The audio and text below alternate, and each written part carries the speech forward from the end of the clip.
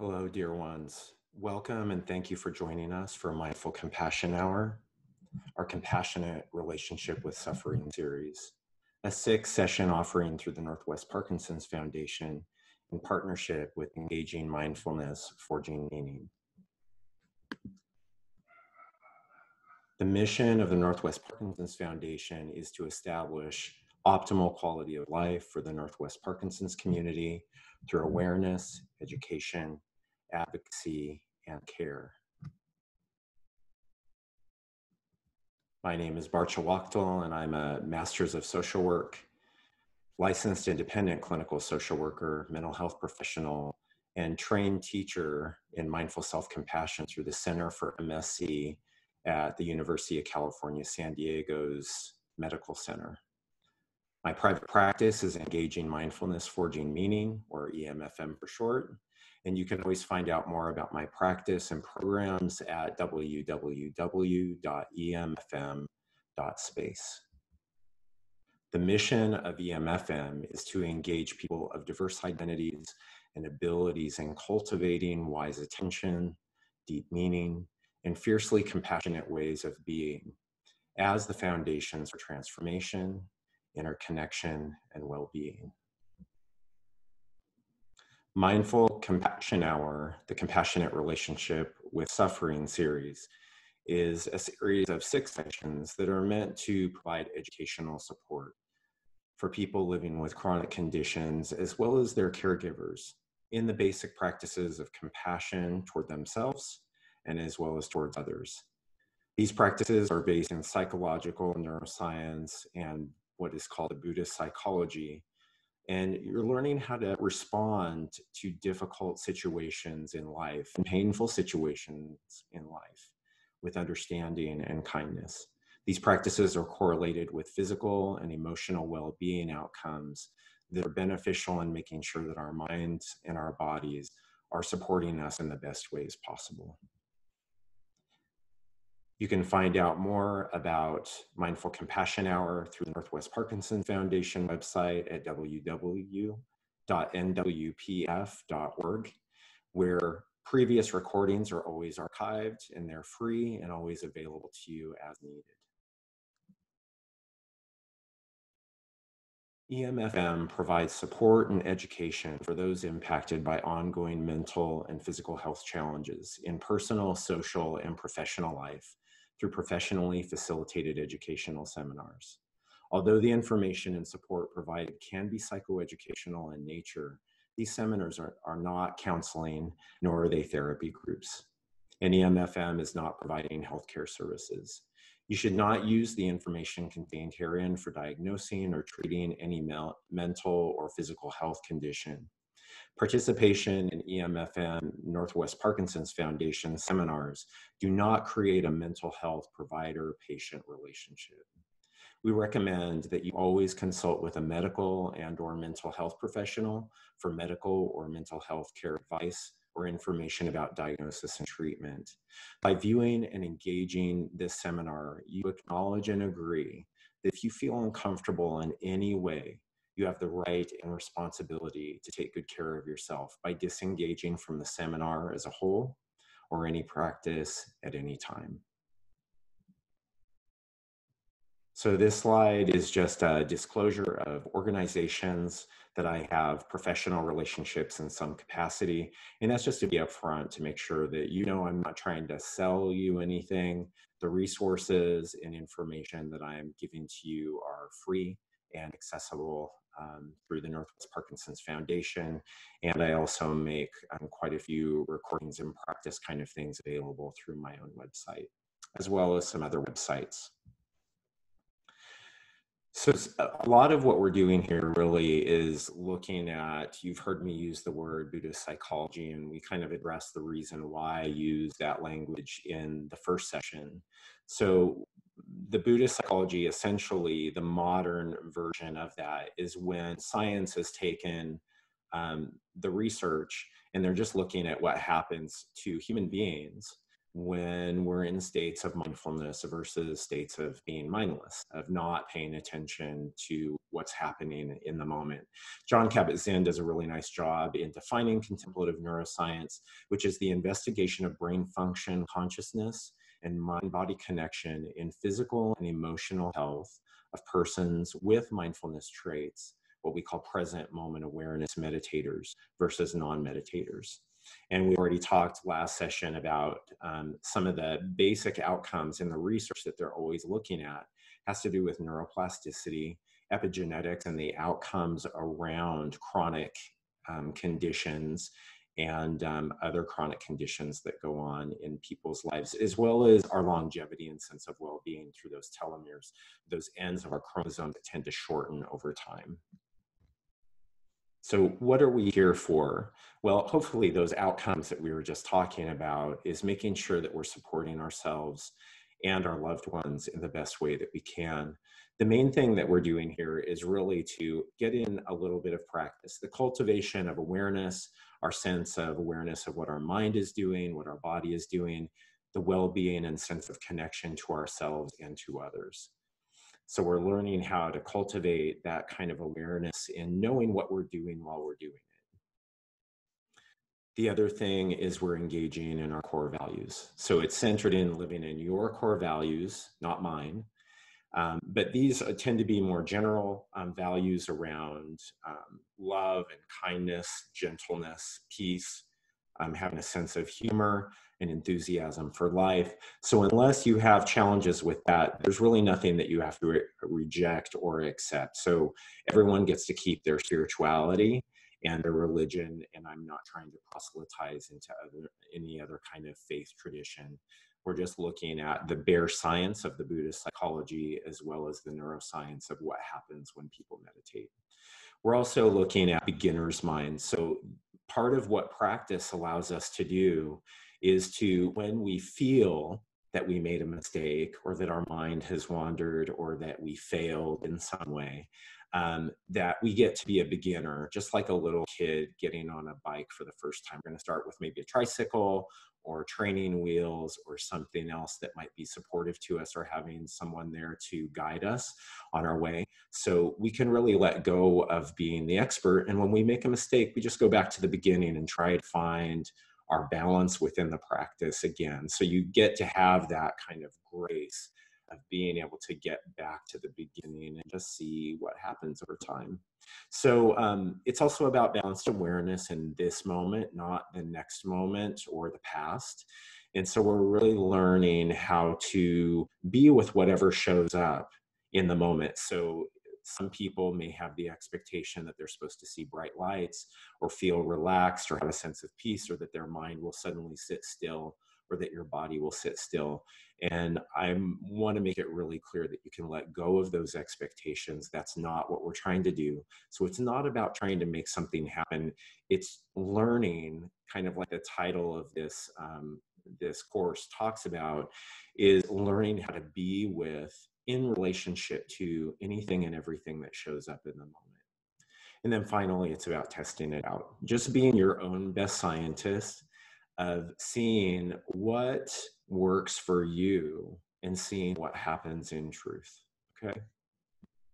So a continuation of what we're here for, to really talk about the focus of this 6-week seminar, is that we practice compassion, not to make our suffering go away, but we practice because we are suffering. Chris Germer, one of my favorite teachers, says mindfulness is a special relationship with suffering. And so you can kind of see how compassion is really implicit underneath of that, that I can be in a particular mind state in the moment and really caught up in my experience. And then that ends up showing up in the way I'm relating to experiences. So I might be in an experience where things aren't going the way that I would like them to.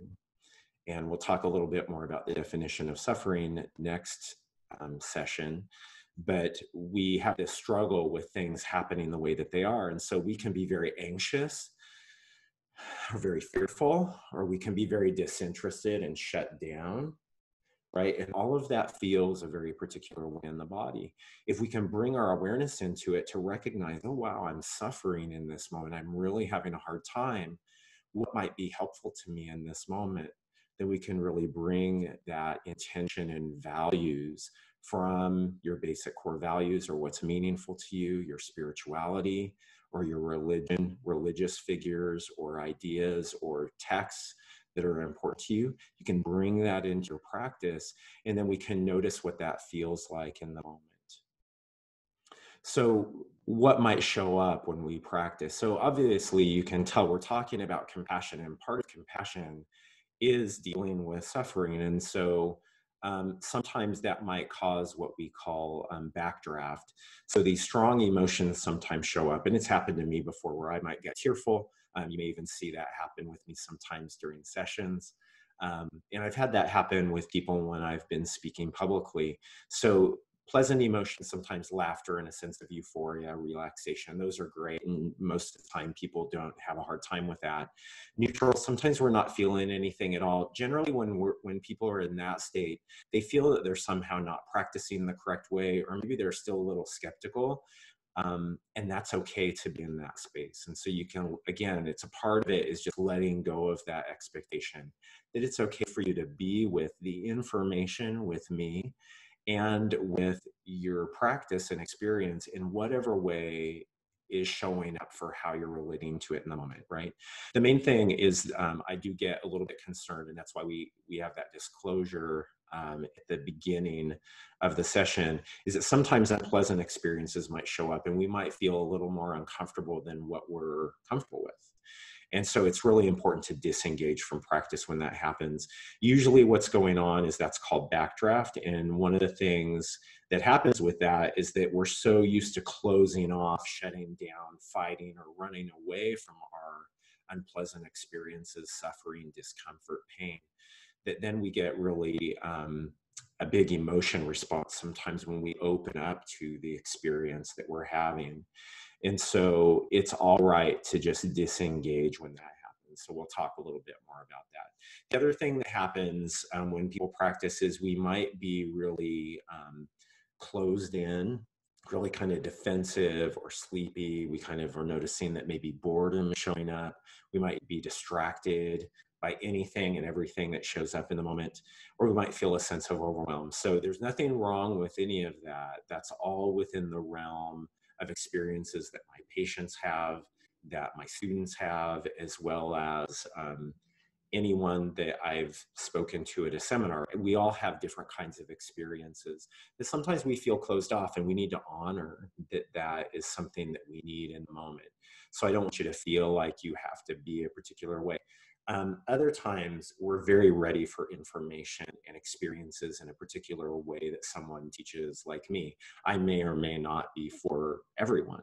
Um, so sometimes people, though, do feel really open, and they have this sense of like, yes, this is exactly what I needed. This is really important to me and fits within how I view the world. And so we can be really attentive, leaning in and sharing. So wherever you fall within that spectrum is okay. And part of it too is that sometimes our natural introversion or extroversion kind of sets us up for how we relate in the world with maybe more caution or not as being as open. And again, I don't like pathologizing any of that. So it's okay for you to show up the way that you are. And it's okay to just watch the seminar or to participate in the practices. But you'll often hear me say, I want us to stay in that low level when we're dealing with maybe a thought or an experience where we think out something that has been difficult, is starting with low level stuff and disengaging when we feel uncomfortable. Okay.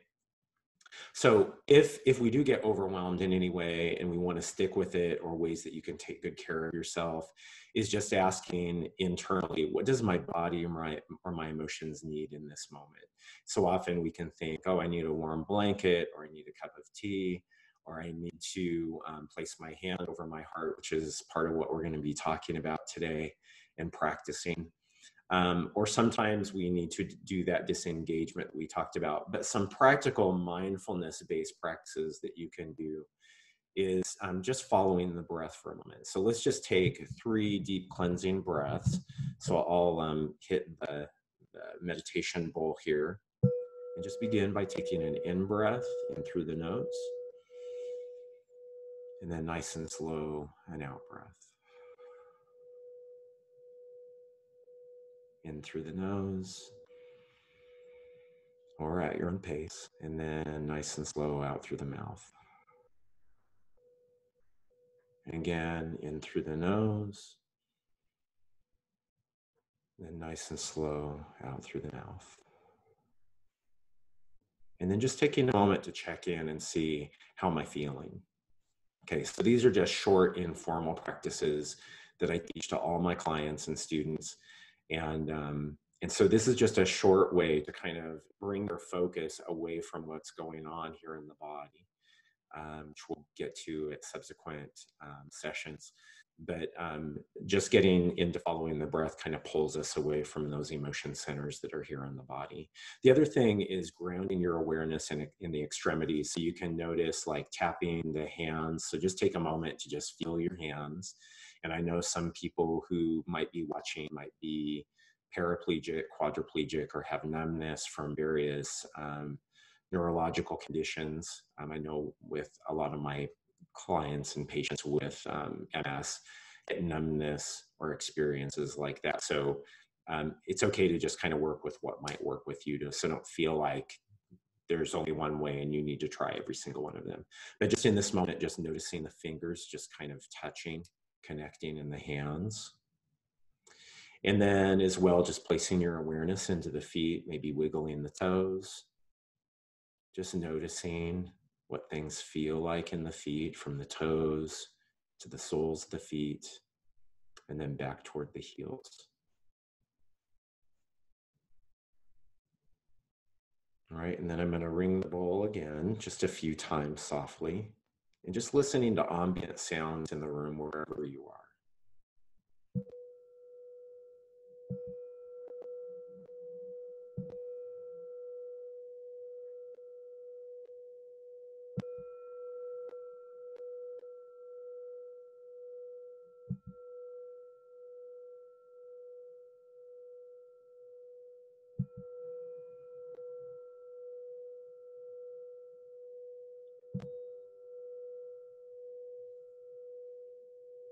Right.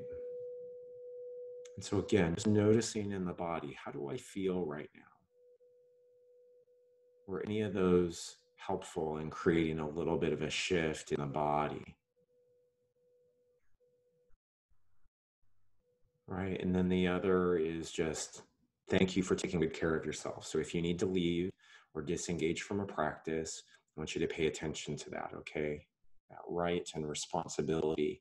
And I truly say that in love and kindness. I really want people to take good care of themselves. If we're forcing ourselves to do something and enduring something that we're not really ready to move into, what that does is that just defeats the purpose. We're trying to practice compassion towards ourselves and towards others. And so if we ignore that sense of taking good care of ourselves, then we're really not practicing compassion. So I want you to always pay attention to that experience.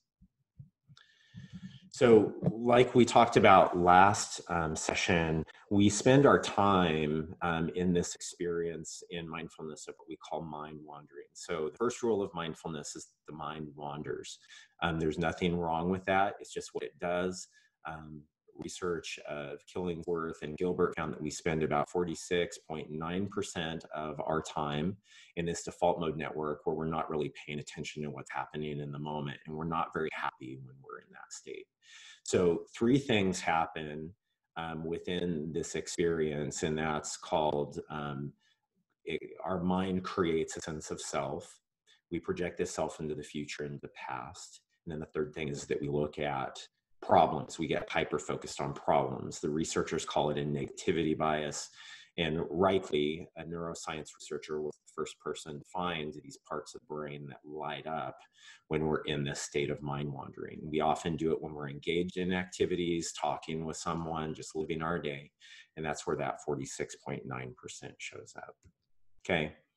So we get into, when we're in that mind wandering state, we're not very happy. And so we don't feel very good. So part of what helps to pull us out of that experience is mindfulness. So mindfulness is defined as, again, in that Pali language of the Buddhist psychology, the original word was bhavana, which means cultivation. So we're cultivating awareness, paying attention to what's happening while it's happening, with the intention, right, that relationship behind our awareness of the intention of acceptance and non-judgment. And that's the basic practice of mindfulness. We can also add within that sense of awareness, right, that humans have that capacity to know what they're thinking while they're thinking it, and to know that they're thinking, right? So that awareness, we can use that with our intention to not just pay attention with acceptance and non-judgment, but in compassion, we move it a little bit further by saying, my values or my spirituality or my religion teaches me to pay attention to experiences in life, myself or other people, in a particular way, perhaps from a sense of warmth or love or peace or compassion or being fiercely protective. And so mindfulness encompasses that whole practice of not just paying attention, but the relationship to the things that we pay attention to. Like, for instance, paying attention to anxiety, or when we're fearful, or when we feel sad. And that, again, that can help us to support us to become disentangled from those emotion states. So the benefits of mindfulness, I'm not going to read all of these, but what we do is there are some improvements that can show up around mindfulness, and that has to do with oxygen delivery, mood, sleep, and again, that epigenetic or immune response. So improvements in those areas, reductions in stress, impulsivity, trauma, impact from experiences of assault, or for those people that are veterans who have been in war. Lots of work in mindfulness with those populations that find really good evidence base in helping people learn what's called post-traumatic growth. And then, of course, activation of pain centers of the brain, that tends to be reduced as well. So like with clients, patients that I work with who have chronic pain, we teach them how to pay attention to their pain in a very particular way that's important to them. The other thing is this regulation of all kinds of neuro and biological chemicals in our system around our stress hormones, cortisol, and then all kinds of melatonin, oxytocin, things going on, which we'll talk about more a little bit around touch and what that does for us.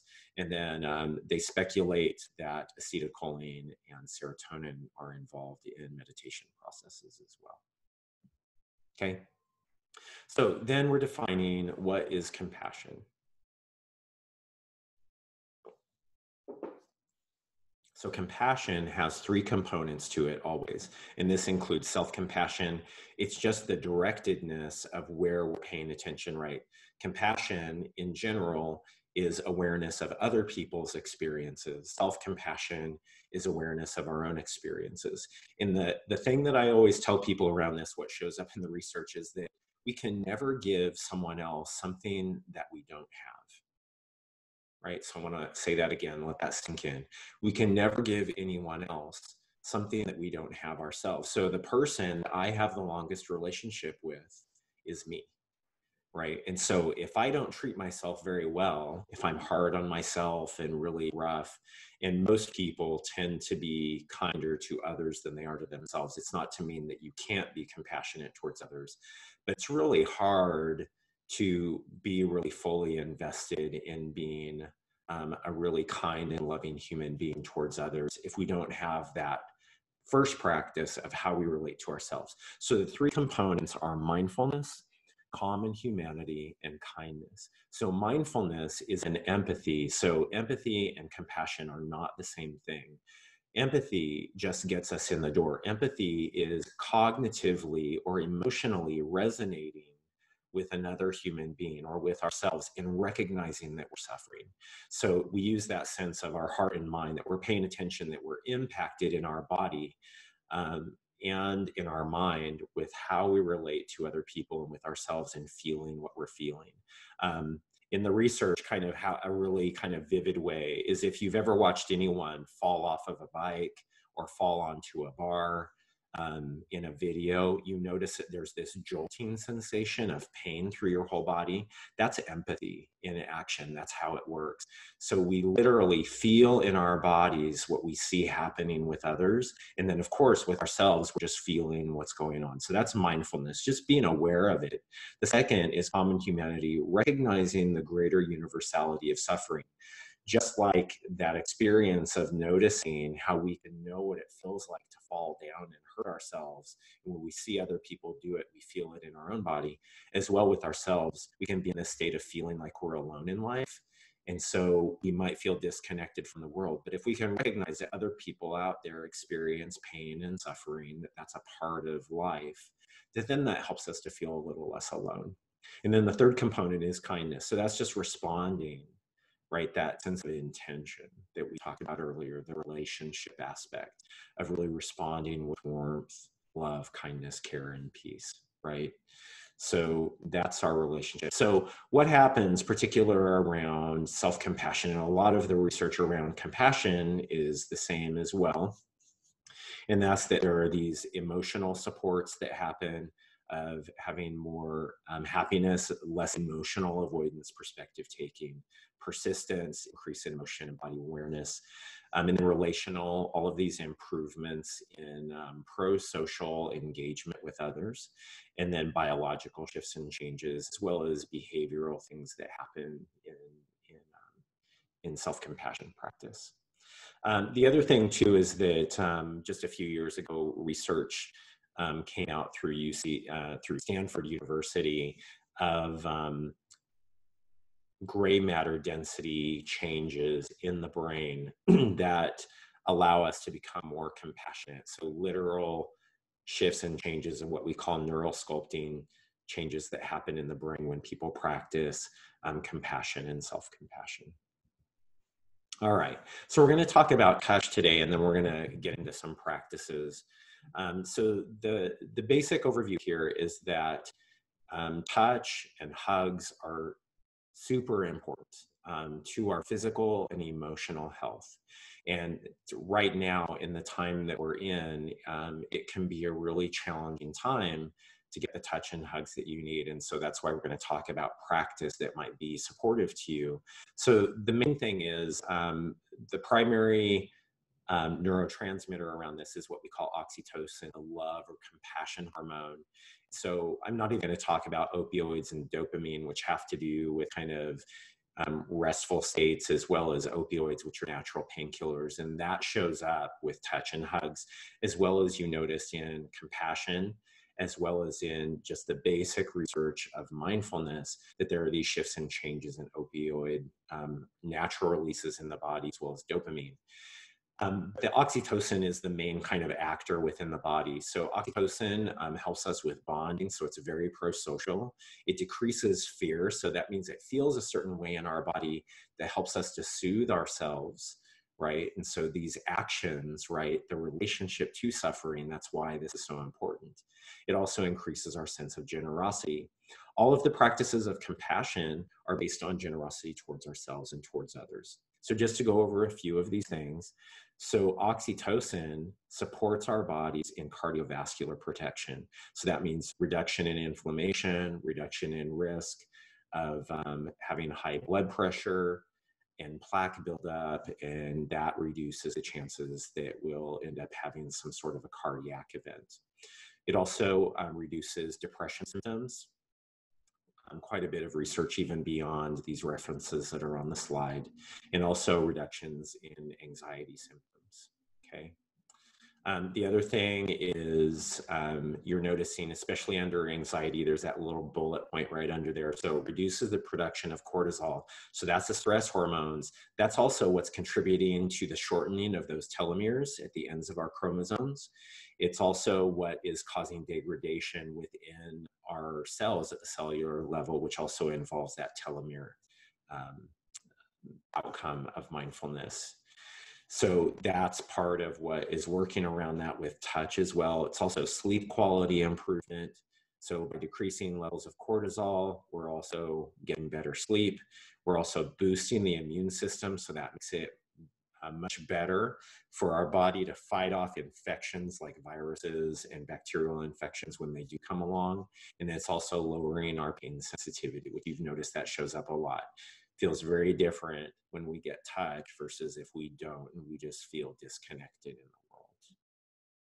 All right, so let's do a practice. This is an informal practice that I teach a lot, and it is one of the core practices informally within mindful self-compassion, which is taught through University of California, San Diego, developed by Chris Germer and Kristen Neff. So what you're going to start out is just allow your eyes to soften or close.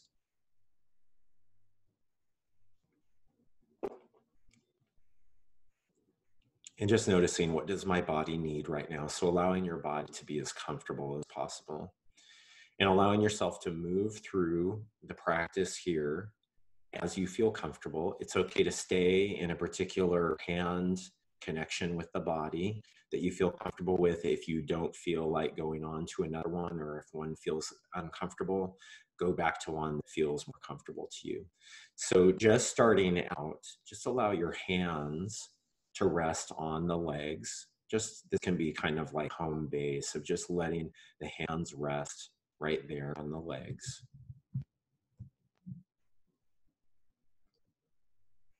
And just noticing how this feels, the intention of touching the legs here. Just noticing what it feels like at the point of connection as well through the rest of the body.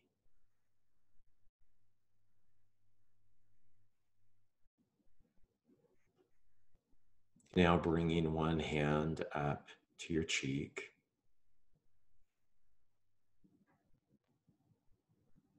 Just noticing what this feels like.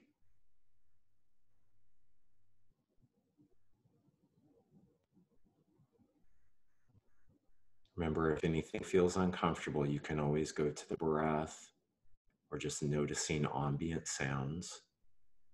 And always disengage or go back to a home base that feels good if anything feels uncomfortable. And now cradling your face in both hands.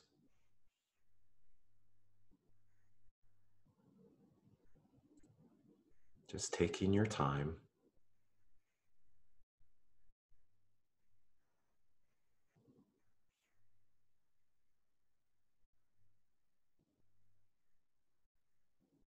And now bringing both hands down to your forearms. You can also just do one if that's more comfortable, and just gently stroking, massaging the forearms.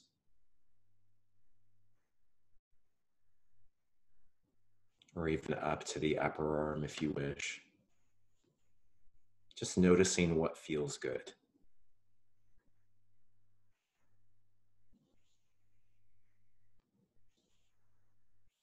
Following the breath if you need to.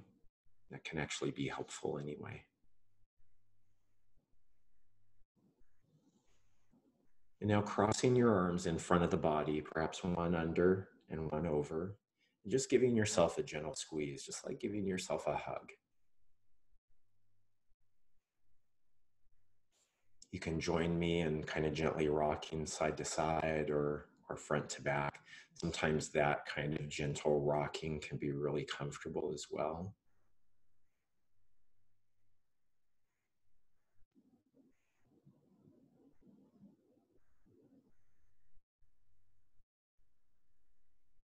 Just noticing what this feels like at the warmth connection in the body, as well as through the rest of the body.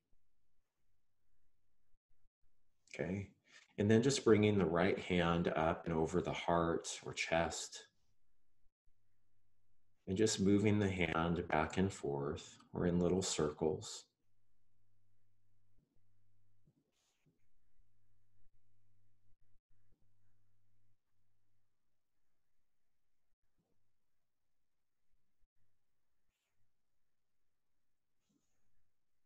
And you can be very surface if that's more comfortable, or you can press a little bit harder so that the skin moves underneath your hand.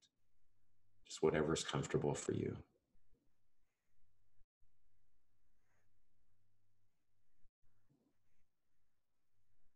And now cupping your hand just a little bit like a gentle fist,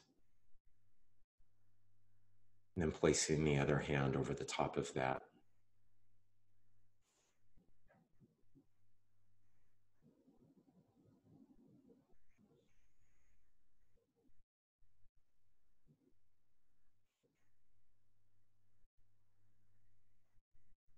Just noticing at the point of connection and through the rest of the body.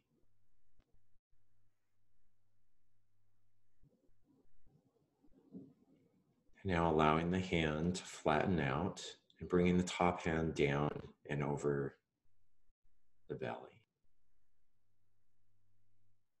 Kind of this sense of just stabilizing the body. Allowing the body to breathe.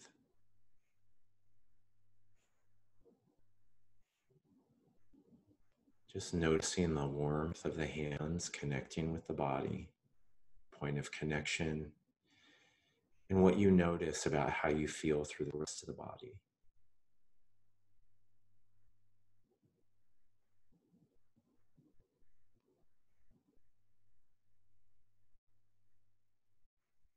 Now bringing the other hand down, so both hands resting over the belly.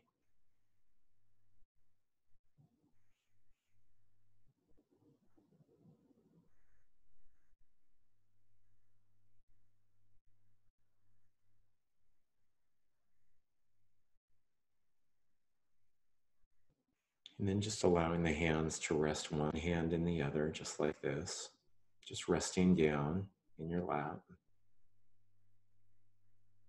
Just a gentle squeeze, nothing too tight.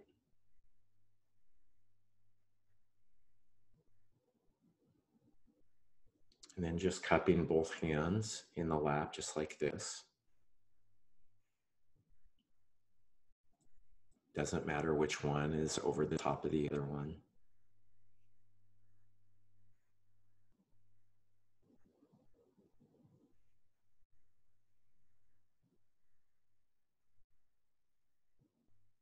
Okay.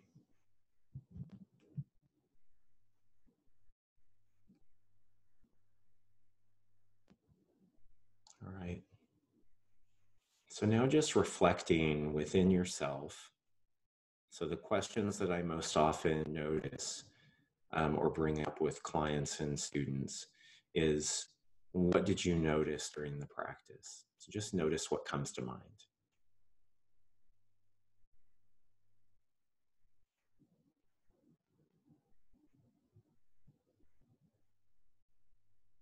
And for those who like to journal or write down notes, each session, you can bring a notebook that can actually be really helpful, and just kind of writing down a few things just during the practice or after the practice, and just writing down, what did I notice during this practice? What stood out to me? If people are having a more difficult time, then we go back to that sense of direct experience. What did you notice about how you felt during the practice? Remember, the three kinds of experiences that we have as human beings is pleasant, unpleasant, or neutral. Right? So that neutrality could be, I really didn't feel anything at all, or it was hard for me. Like I had a client one time who was used to getting grabbed by caregivers when she was younger. And so that was a source of, like, she's like, I couldn't stay there very long. So I went back to the heart or back to the legs. Or sometimes we have this sense of warmth, of feeling a little more relaxed, but we're just being with our body in a very intentional way.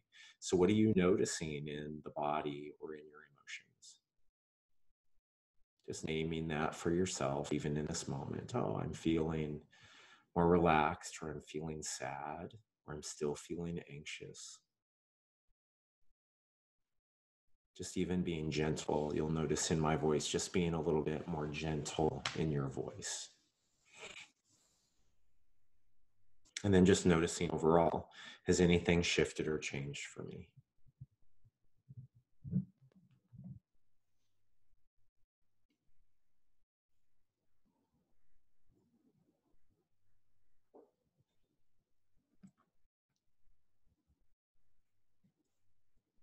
All right. So now we're going to go into another core practice in mindful self-compassion. And I'll give you websites of where you can find these practices in particular.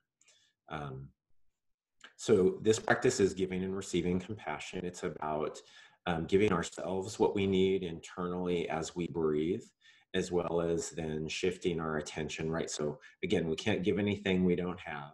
So we fill ourselves full of what we need. And then we allow that fullness to be the space from which we give to others, right? So we're never kind of depleting ourselves. There's kind of this popular language around compassion fatigue, right? So what compassion fatigue actually is, it's not really compassion fatigue. It just means that we're empathizing just constantly with other people without a lot that we can do about it. And it's just output constantly. So that's going to wear us down. So giving ourselves what we need in compassion is actually what we need. So compassion fatigue can make us avoid compassion, but what we really need is to be giving ourselves more compassion. And remember, we talked a little bit last week around we have these judgments against compassion, which again, we'll get to at later sessions of why that is.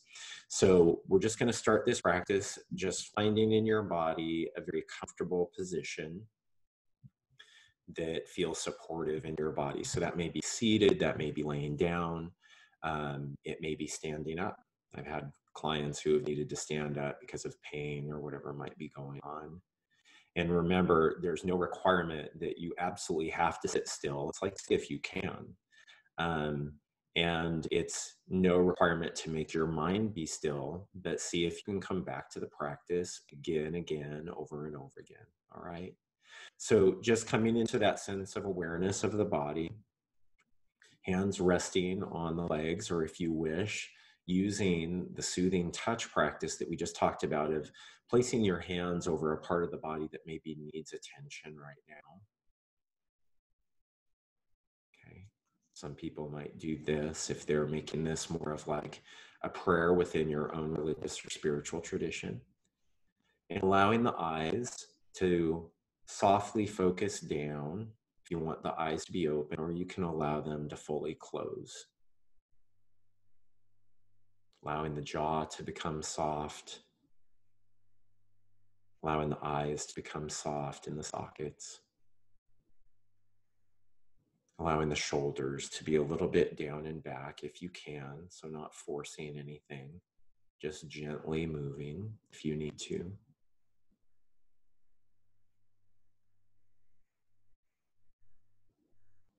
And setting your intention for the practice. So this is, again, a focus on compassion. So allowing the hand to rest over the body to bring not just awareness to your experience, but to bring a sense of compassion, that mindful, common humanity, kind awareness. Bringing that intention to the body, to the breath, to the words that we'll be focusing on. And then begin by coming into 3 deep cleansing breaths, just at your own pace. Noticing the nourishment of the in-breath, soothing of the out-breath, just at your own pace.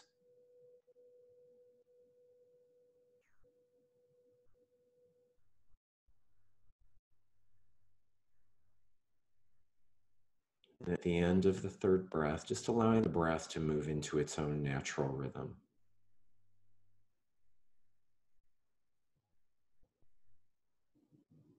There's no need to control the breath or make it do something in particular. Just allow it to rise and fall just like it would when you're not paying attention to it.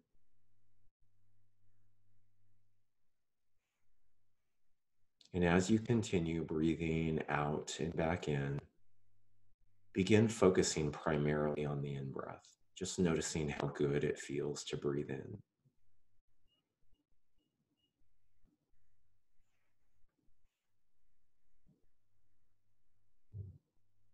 And as you're breathing in, begin breathing in something good for yourself. Compassion, love, warmth, peace, courage, just whatever you feel that you need in this moment.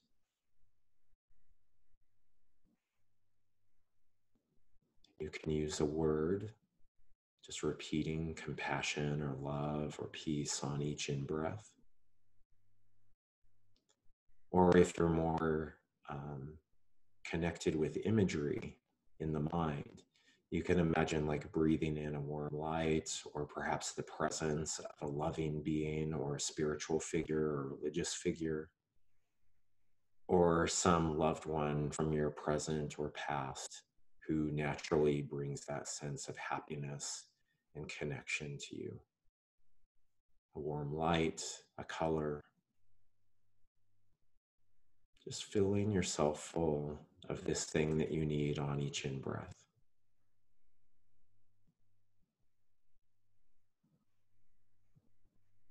Perhaps in your mind's eye, noticing this thing filling every cell of the body.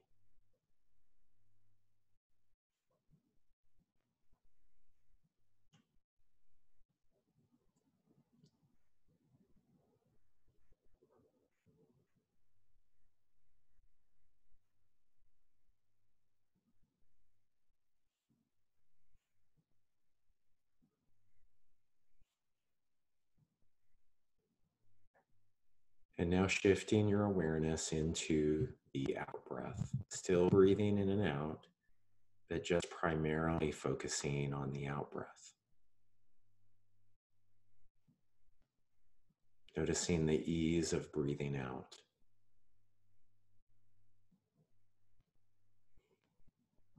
How easy and how good it feels to just let go of the breath. It doesn't take any effort.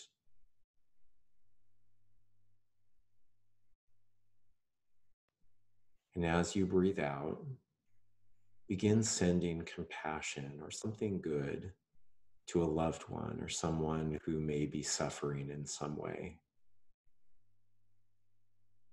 It may be a family or a friend, loved one. It may be a group of people that you know are suffering in the world right now. But just breathing out that ease of letting go, that sense of compassion, kindness, peace, whatever it is that you want to focus on. And just like we did with the in-breath, focusing on repeating the word on each out-breath, a felt sense of the word, that being that is connected with this thing that you feel this loved one needs, spiritual figure, or again, a warm light. Sometimes even you can imagine a sense of a warm light emanating from your heart into the world, or like a beam of light toward this being or beings. See if you can focus on one being for now. Again, just that gentleness. Again, or those that are more visual, again, that sense of color, sending whatever you're sending out into the world.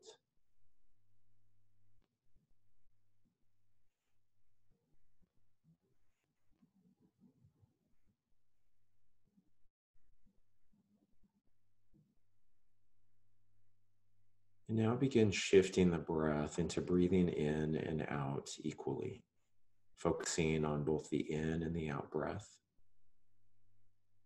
Breathing in compassion for yourself.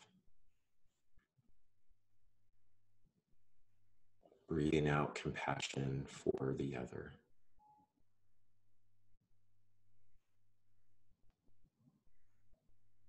If you need more language to support you, you can repeat the word. Like if I'm breathing compassion in for myself or peace out for another, just be compassion, peace, love, happiness, just whatever it is that you're focusing upon. Sometimes you can use the words, one for me, one for you, or compassion in, compassion out.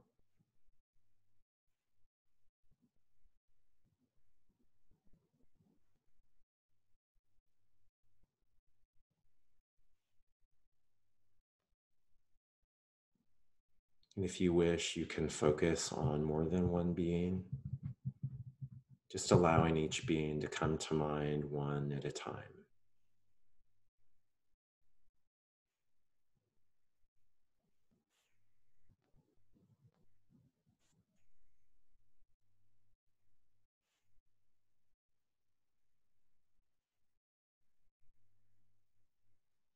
Perhaps noticing that heart connection to each being that shows up.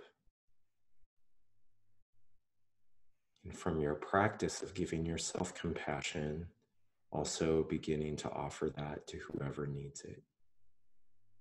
It's also okay to focus a little more on yourself.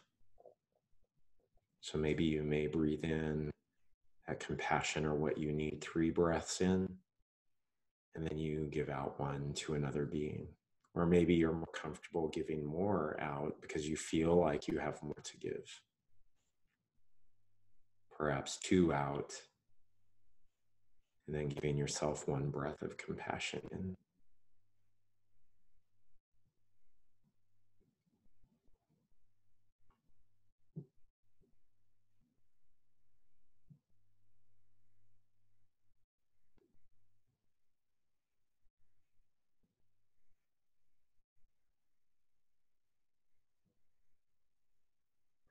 Just continuing to breathe in and back out. It's like you have access to this vast, infinite ocean of compassion. Gently rising, gently falling.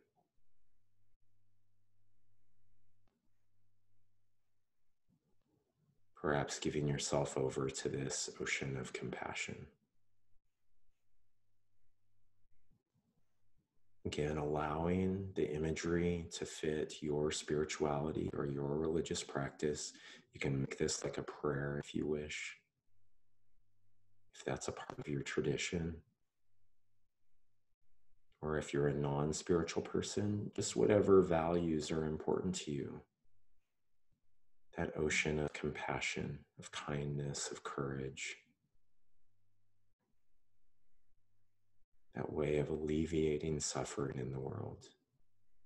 And just recognizing that this ocean of compassion is always available to you.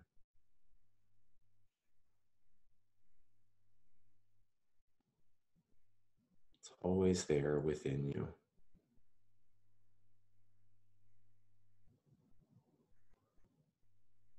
Through your values, through your religion, through your spirituality.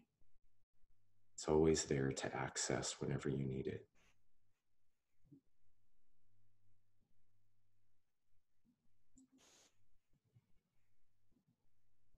And now expanding awareness into the whole body breathing. Just noticing how the body feels in this moment.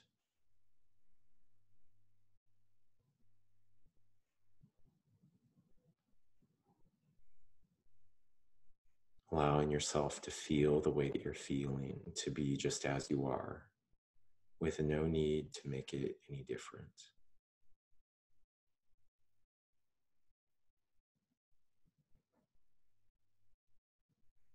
And feeling the support of the cushions beneath you, the chair, perhaps your feet if they're resting on the ground.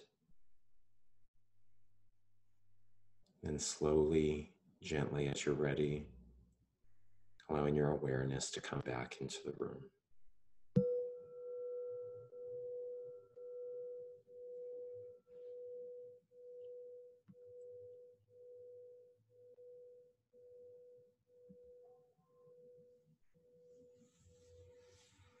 So now, again, just like we did after the soothing touch practice, just a moment of reflection. During this practice, what did you notice?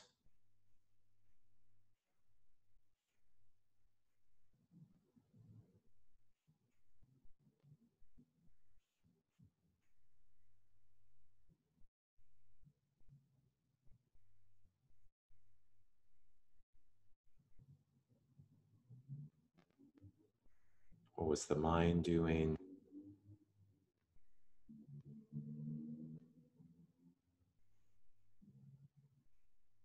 What did you focus upon? What was important to you? Who are the beings that came to mind? What was it like to give yourself compassion? What was it like to then breathe out compassion for others? How did the practice feel in the body during those two stages of giving yourself what you need and towards others? What were the sensations that you noticed?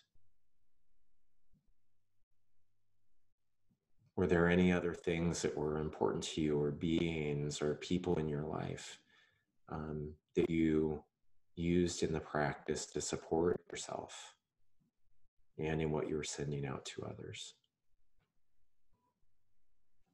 And then just noticing if anything has shifted or changed.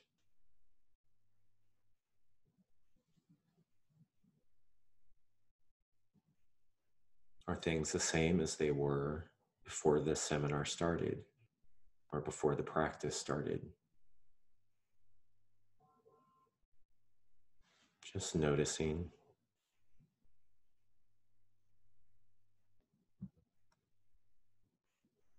So places to go to practice, just noticing that Kristen Neff, the primary researcher that I follow and was one of my initial teachers in mindful self-compassion, has her website, www.self-compassion.org. And she has free videos. She has a full listing of all of her research and the research available on self-compassion. And lots of free downloadable guided meditations that you can access. So again, we're not trying to sell anything. We just want people to learn these practices so they can be helpful to you. Chris Germer is one of my teachers during teacher training. His website is www.chrisgermer.com. And just like Kristen's website, he has a number of free guided downloadable meditations, and both of them have some PDFs that you can download for free as well about the practices or worksheet kind of things that you can do independently.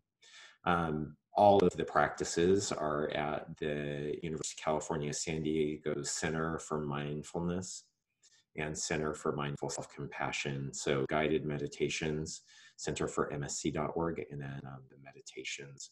There's a tab where you can do that /meditations. And then my website is www.emfm.space. And I have a couple of basic practices on the website, including one that I developed around how we relate to others in compassion that we won't be doing during this seminar series. But you always have access to it there, as well as a basic, what we call compassionate breathing practice. All right. So a very deeply grateful thank you for joining us. Again, all of the practices and seminars are archived at the Northwest Parkinson's Foundation website. That's nwpf.org. And they're always free. And all of the previous courses of Mindful Compassion Hour are archived there on their website. So again, that deep gratitude for joining us for a Mindful Compassion Hour. May you be free from inner and outer harm. May you be happy, peaceful, and free. May you be kind, loving, and forgiving toward your imperfections, as well as the imperfections of others. May you be as healthy as possible. May you live with ease. And may you be from suffering and experience joy, wherever it may be found. Thank you.